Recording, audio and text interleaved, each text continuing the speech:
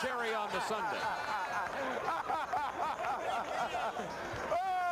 Shawn Kemp knows it. Everybody knows it.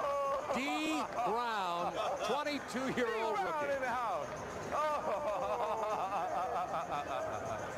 Oh, man. Watch him hide his eyes.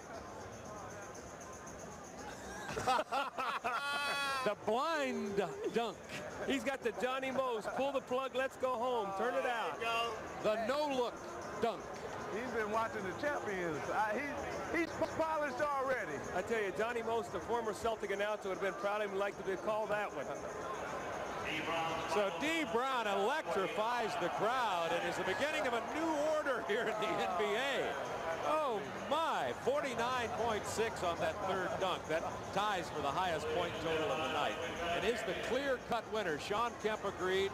Magic Johnson, the defending champ, Dominique Wilkins agreed. And Dee Brown is going to get the trophy and $20,000 at 6-1 wins the Slam Dunk Championship.